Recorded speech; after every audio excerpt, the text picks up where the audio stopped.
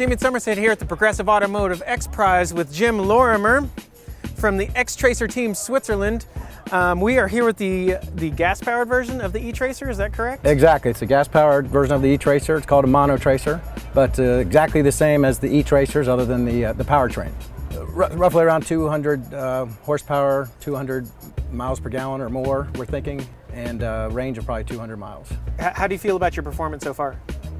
We're pretty happy with it. Both vehicles got around roughly 180 miles per gallon. Like I say, we're thinking it can get better than that, closer to 200. I guess the most distinctive thing about your vehicle is that it has wheels that pop out.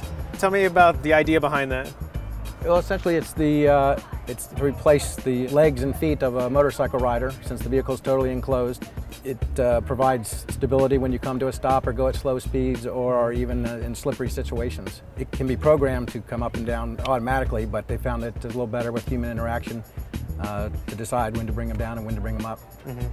Do you find with the average consumer that that's a little unnerving for them, or? It's like anything else. It's different, but it's definitely learnable and fairly quickly learnable.